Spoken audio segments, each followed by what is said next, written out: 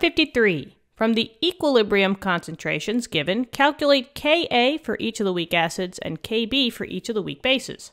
Then we have letter C. So in this case, they give us a compound, HCO2H.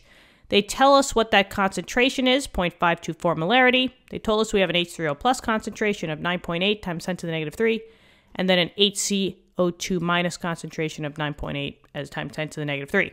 So the first thing is what are we dealing with? Are we dealing with a weak acid or a weak base? Because from there, we could figure out, are we finding out the Ka or the Kb value?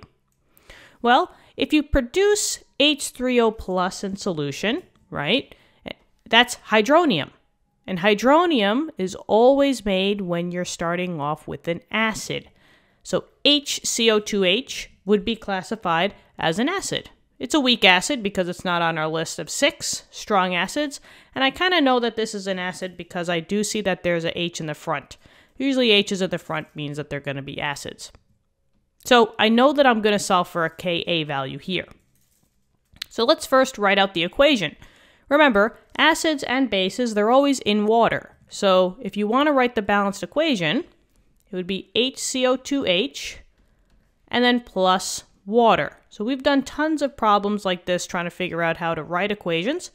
And all we have to do is remember, this is formic acid, and the acid will always lose its hydrogen. So you can get rid of it, and that's why it becomes this one. This one is the conjugate base. While the base gains a hydrogen, and that's why you get H3O plus. So in this case, it would be HCO2 minus plus H3O plus. Let's now write out the equilibrium concentrations that they gave us. So they told us that my HCO2H is 0.524 molarity. And then each one of these, HCO2 minus and H3O plus, they're both 9.8 times 10 to the negative 3rd molarity. So 9.8 times 10 to the negative 3rd molarity. But now the question is, well, what happened to the water? Why didn't they give me a number for the water? Remember, a water is a liquid, and no liquids or solids are allowed in any K value. Ka, Kb, Kc, Kp, no liquids are allowed.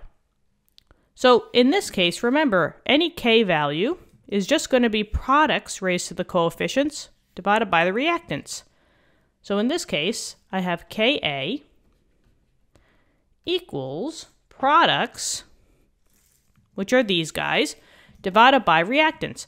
And remember, if you have 2 products, they're multiplied by each other in the formula. They are not additive.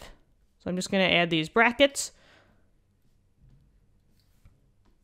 So it's going to be HCO2 minus times H3O plus, because those are your 2 products, divided by your 1 reactant, HCO2H. Okay. What? All right.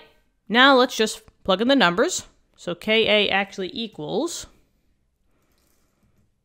the 2 numbers on the top times by the 1 number on the bottom. So I get 9.8 times 10 to the negative 3rd times 9.8 times 10 to the negative 3rd. And remember, you can only put molarity concentrations in here. So we're good to go. And now we're just going to find out the Ka. So Ka equals 9.8 times 10 to the negative 3rd times 9.8 times 10 to the negative 3rd. And then I'm going to divide by 0.524. Looks like if I want to play sig figs, I have 2 as my lowest. So I'm just going to say 1.8 times 10 to the negative 4th. So it's pretty weak. It's not close to 1.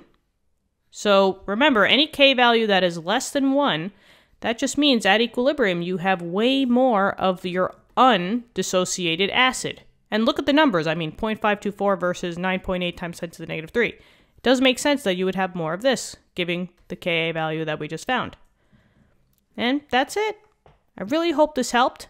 Thank you so much for tuning in. Let me know what's going on in the comments.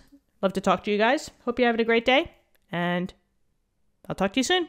Okay, bye-bye.